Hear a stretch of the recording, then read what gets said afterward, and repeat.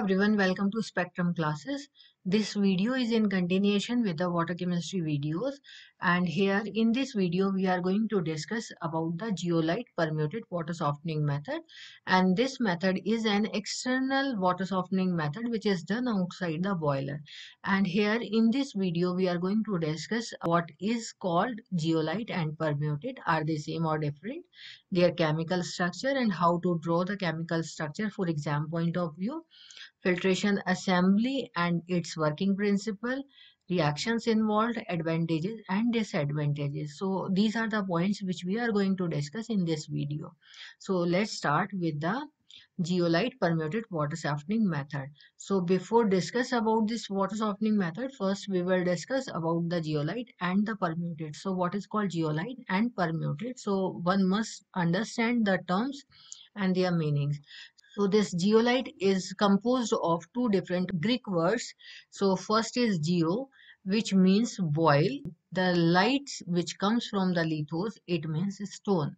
Okay, and on combining these two words, we are having boiling stones. So geolites are such type of stones that's on heating gives the vapors like a boiling water gives.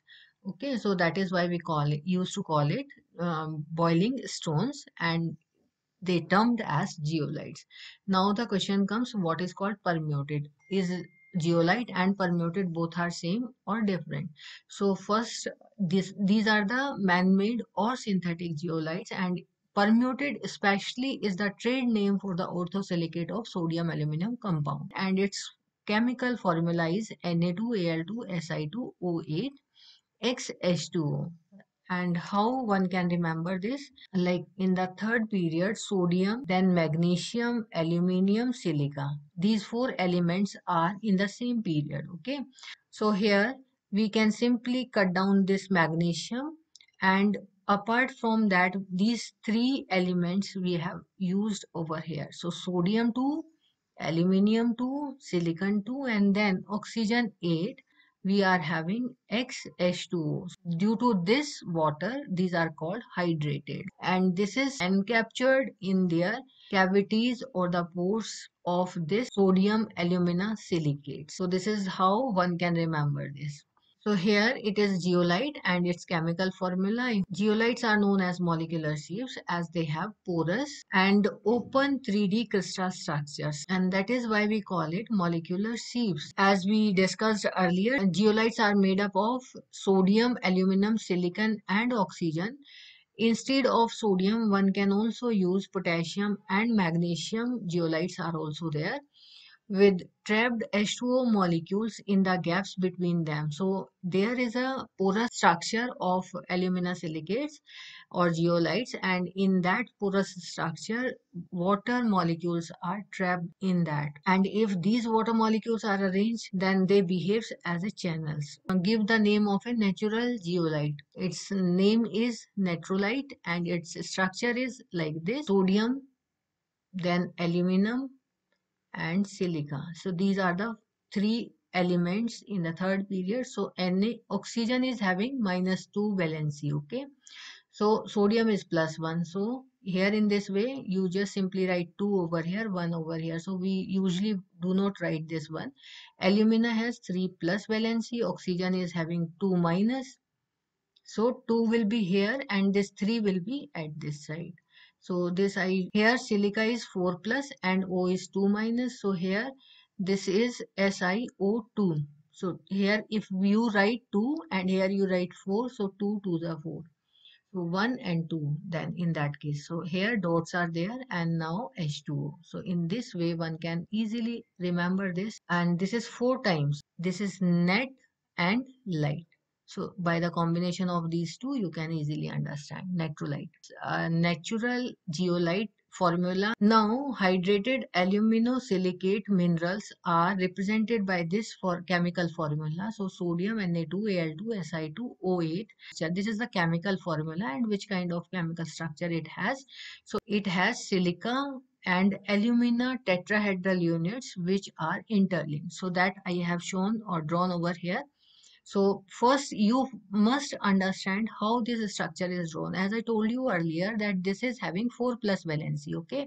And every oxygen is having 2 minus. So 2 minus, 2 minus, 2 minus. This is just for your understanding. No need to remember all these things, how we have done this. So 4 plus and here is 8 minus. So overall it has 4 minus. Similarly here 3 plus and 2 minus 2 minus 2 minus 2 minus, so 8 minus, so 8 minus 3 plus, so what we will get, overall charge on this unit will be minus 5. So we are having these two tetrahedral units which are arranged in a definite structure. So let's start how these units are arranged. So first I have drawn this silica, oxygen, oxygen. So four oxygens are there as I shown you over here, and here is written tetrahedral, right? Here is four oxygen elements, right? And now if we continue this in this manner, so we are having this, but alumina unit is also there, so we sometimes replace silica by using this alumina. So here I have made this arrangement. I have just simply replaced a silica by alumina. So here you can understand, here we are having 4 plus and here we are having 3 plus. So how this can be replaced? So just to balance this minus charge over here, sodium plus is introduced, right? So in this way, this is having Na2Al2Si2O8 structure. How these elements are arranged in a unit. So in this manner, these are arranged. To date, more than 200 geolite structures are known to us. Draw the three-dimensional geolite structure for your exam point of view, how one can draw that in a simple manner. So here first make a 8-membered ring. Here is the 8-membered ring, and on each alternate side you simply draw a square. This is one kind of structure, though there are several different type of structures are mentioned in the literature, but this is actually simple one and you can draw this in your exam. So I have chosen this only, okay? So this again make 8-membered ring out of these, okay?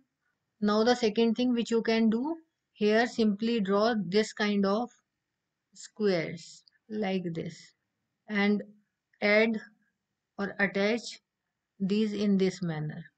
And again if you simply want to repeat this unit, so simply just do this kind of exercise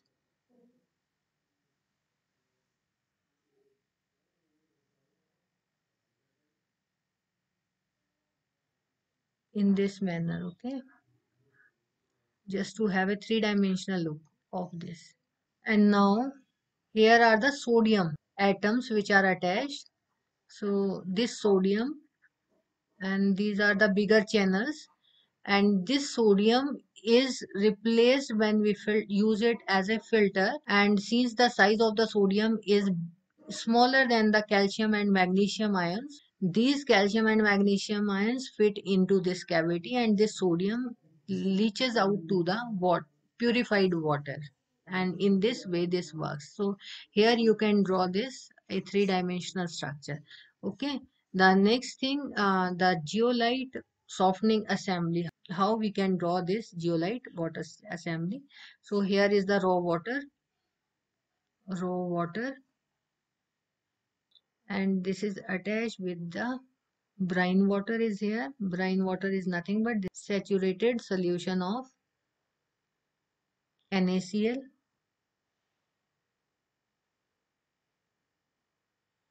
Here are the geolite bed, and this is the gravels bed, and this is the soft water. This is the base unit which supports this assembly, and from here one can draw the soft water outlet. So how this functioning of this geolite bed with this small animation. So here suppose water is having calcium and magnesium ions, okay? So here I have represented this yellow balls with calcium and magnesium, okay? And these brown represents sodium plus. So when this water containing this calcium and magnesium is filtered through this, then this, due to their bigger size, so this is fitting into that, and sodium atoms which are present over there, they will leach out into the soft water. So soft water contains sodium, and the calcium and magnesium ions are just exhaust this bed.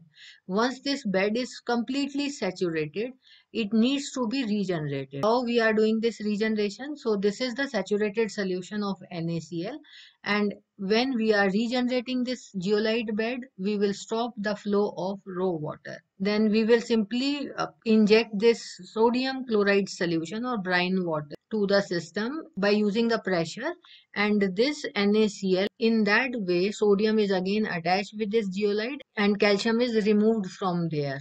That solution will be removed from this outlet. So in this way, this geolite softening assembly functions. Now the reactions involved, here is JEE represents the geolite. Which, what is that? That is Na2Al2 Si2O8 XH2O. Instead of writing this, we simply write this is the GE part. So here sodium geolite. This is the temporary hardness of calcium and magnesium, and this sodium geolite on reaction sodium geolite, calcium geolite and sodium bicarbonate. This is Mg and this is sodium bicarbonate again, and now if we are having permanent hardness of calcium, so this is calcium chloride, calcium sulfate on reaction with sodium geolite, it will give us calcium geolite, sodium chloride or sodium sulfate, right? And similarly the permanent hardness of magnesium chloride and magnesium sulfate on reaction with sodium geolite, it gives magnesium geolite, and here two sodium chloride or sodium sulfate. So in this way this will react with the calcium and magnesium permanent hardness. Now the regeneration how one can do. So as I told you earlier, the saturated solution of NaCl will use to regenerate this calcium and magnesium exhausted geolite. So in this way again we get the sodium geolite. Calcium and magnesium chlorides are removed from the filtration assembly after regeneration of the geolite bed. And as I told you earlier, or I have shown this small animation how this reacts. And here are the advantages and disadvantages of the geolite and permuted water softening method. So the advantages are as it can produce the water of 10 ppm residual hardness. So this is the main advantage which we require. Water treated from geolite method, if used in boiler, does not form sludge. And the third point is it is simple, economic and less time consuming water softening process. The disadvantages of geolite process, this method replaces calcium and magnesium by sodium plus ions, but all the anionic species like calcium, sulfate, carbonate, etc. are left untreated. When this water is used in boiler, it causes boiler corrosion and caustic embrittlement due to the formation of sodium chloride, chemicals, etc. If there is highly turbid water that needs to be treated before adding to the process because it exhausted the geolite bed. The third point is that highly acidic water can attack the geolite, as well as hot water cannot be treated by this geolite and tends to dissolve in it. So in this video we have covered the geolite and permuted water softening method, how to draw their structures and how they work, the reactions involved, their advantages and disadvantages. I hope you understand all these concepts, and in the next video we are going to discuss the numerical problems based on the geolite and permuted water softening method. In that video you will better understand this method. So I hope you understand all these concepts which have been discussed over here. Thank you all. Have a good day.